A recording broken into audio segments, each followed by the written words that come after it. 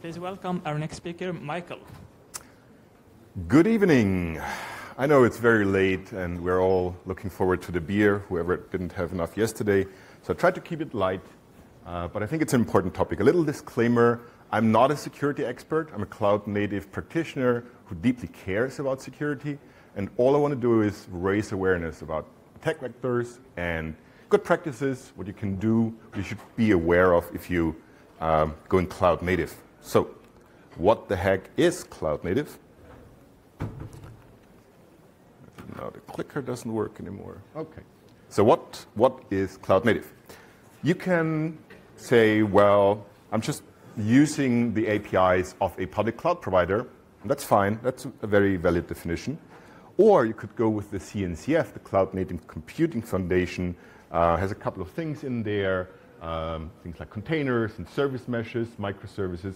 If you can read that, you don't really see serverless in there, although there exists a working group for serverless as well. There are a bunch of projects that in there you might have heard of, like Kubernetes, Prometheus, specs like OpenCensus, OpenMetrics, and so on and so forth.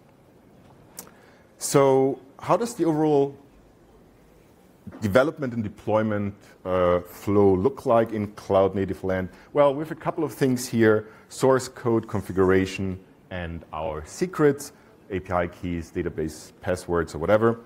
And then we have dependencies, libraries, frameworks, whatever we build up, the JavaScript framework of the day. And we have hopefully everything in version control. The first step, what you as a developer do, and if you're a cool kid, you actually do that continuously, is deliver. You deliver your artifact into something that I've called up there an artifact repository. Depending on what you're using, that might be different things. You might put your functions there, your AWS Lambda functions. You might put your container images there. That allows the deployment system then at some point in time to actually deploy and run your application. And there are multiple layers. You as a developer might be responsible for certain layers. You have the infrastructure team or your friendly folks at your public cloud provider who look at other layers there. But overall, this is pretty much what you're dealing with. In a nutshell, containers and serverless are actually pretty similar. You have got certain things that you produce there, artifacts that you put somewhere. As I said, in case of Kubernetes, you would have a container image. In case of Lambda, you would have a zip file. You would put it somewhere, container registry or S3 buckets. There are differences in the sense of, for example, event triggering, which is native to serverless but not to Kubernetes. And because of the statelessness of the functions, you always have to put the state somewhere else. We'll get to that later on as well. There are a couple of other things, but the main point here is really the billing. The main characteristic of a serverless system is that you only get billed for what you're actually using and not for the whole runtime of the system. And a little side note, if you plan to lift and shift an existing system into serverless land, then think twice, you will need to re-architecture.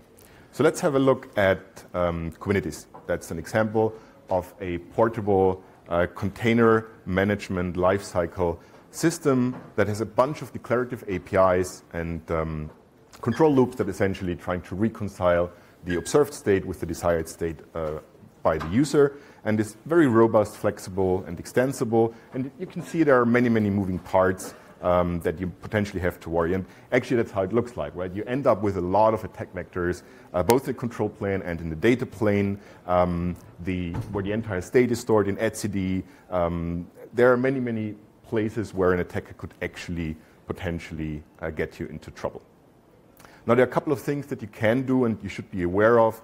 CI/CD pipelines typically in this context look a bit like that. You have a base image, and hopefully that base image has been vetted and put together by someone who knows their job, so typically someone with an admin ops background or a vendor who knows what they're doing.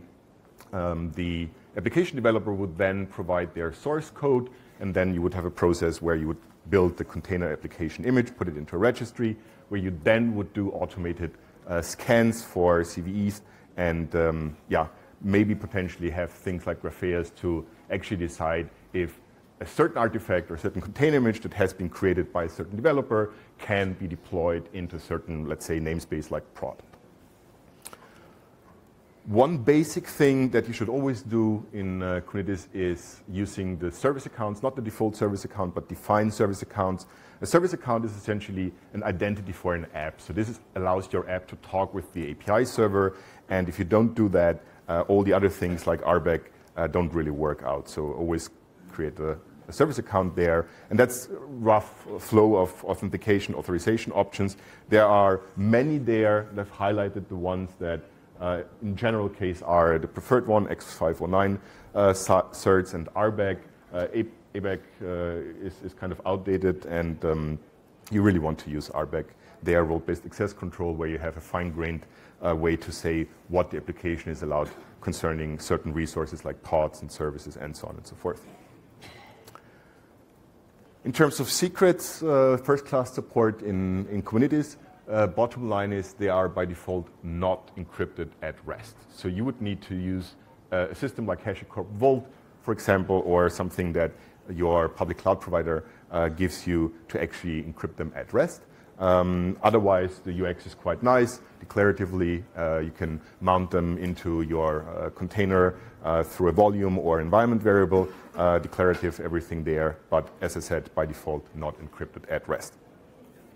Networking can look quite scary sometimes. You have communication going on within a pod, if you have a sidecar, whatever. If you look at things like Istio that has Envoy as a sidecar in a pod, you have north-south traffic, east-west traffic between services and pods within the cluster, one service talking to another. Here to note, by default, everything is allowed. So every service can talk to every other service. So you probably want to use things like network policies to essentially forbid certain communication paths there.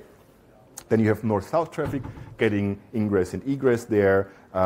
Again, there are certain things like ingress objects that you can use, but typically you will end up using something in front of your Kubernetes cluster. Question of MTLS, so are these services talking to each other?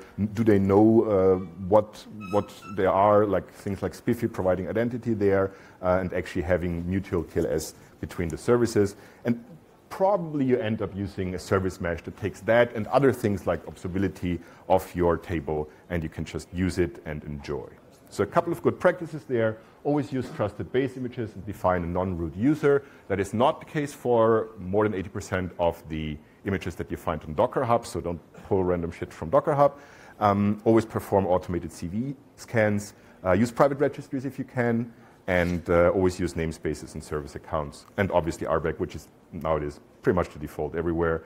Kind of many of the applications I've seen that have been developed before RBAC has been put in place as a standard. Nowadays have a bit of issues, but yeah. Nowadays, it's, as I said, pretty much a standard. And use network policies, which typically is an admin task. Moving on to serverless. What on earth is serverless? Well, serverless is really an umbrella term for a number of things that have something in common. And the thing that they have in common is someone manages that for you, so you're not provisioning things, you're not going there and spinning up a container, having to worry about a container base image and so on and so forth. You provide the code, and off it goes and executes it in the case of FAS. Or you have databases, data stores, object stores, and so on and so forth. It scales automatically depending on the traffic, up and down, and you only pay for what you're actually using. For example, in the case of FAS, Lambda in AWS, you only pay per invocation of that function. So we already talked a little bit about that principle here. You have some kind of trigger that could be, for example, an upload of an image into S3, or a HTTP call comes in through the API gateway. So you have some kind of event-driven architecture. Typically, you have short-running stateless functions, so any kind of state needs to be externalized, which is both in read and write the case, which sometimes leads to troubles in terms of state hydration. Again, a couple of attack vectors there. There are comparatively fewer, if you look at the Kubernetes there, but still it is possible, and there are a couple of, and I have that in the resource section as well. actual attacks there that have been demonstrated. Typically, if you're using some kind of framework, and you really should be, you shouldn't be using low-level commands there to create the buckets and the Lambda functions and so on and so forth. These frameworks may or may not have the best usage of IAM, so you might want to audit that and make sure that they are very strict. You can screw up in terms of the S3 bucket, because the basic idea here is you upload the code to the S3 bucket, and from that on the serverless, the Lambda runtime firecracker, as we have learned recently, is taking over and executing that. So if someone is able to sneak in some code there, that is certainly possible if you don't have the S3 locked down properly. And it's also possible, it has been demonstrated, that you can actually run arbitrary code in these Lambda functions. So the assumption is there that you always get a clean, without any traces from a previous run sandbox is not always true. And that is the kind of challenge that you have there. On the one hand, you want a warm environment that reduces your startup time. On the other hand, there might be potential traces from a previous run, so you need to balance that. But don't assume that, for example, if you're using Java or Go, that it's impossible to execute some Python on the side. That's the baseline here. A couple of good practices there. Do static code analysis, do dependency, vulnerability scans, libraries, frameworks, and so on, automate it and have a look at what they're doing to the IAM policies there. Still input validations, still you have to do that. Injections there are possible.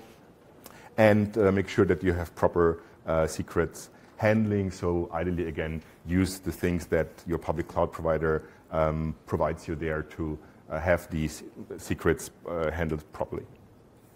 And yeah, overall, just make sure that you only equip your Lambda and whatever else you need there in terms of triggers and integrations with very strict IAM roles and policies. All right, the rest is really just a bunch of resources, blog posts and slide decks, videos that you might want to check out. And one thing, if you're into Kubernetes, Liz Rice from Aqua Security and myself have put together this website, and there's a book, a very small 70 pages book from O'Reilly that you can download there as well. Essentially high-level overview on Kubernetes security.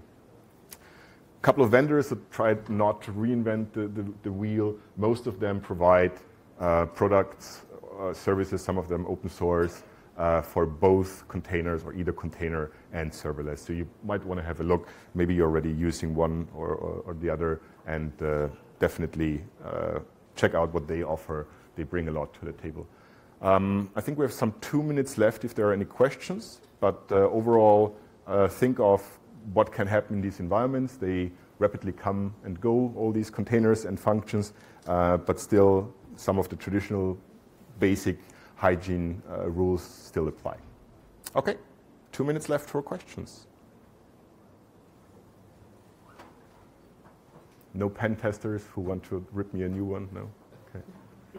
Cool. All right. Thank you. Thank you.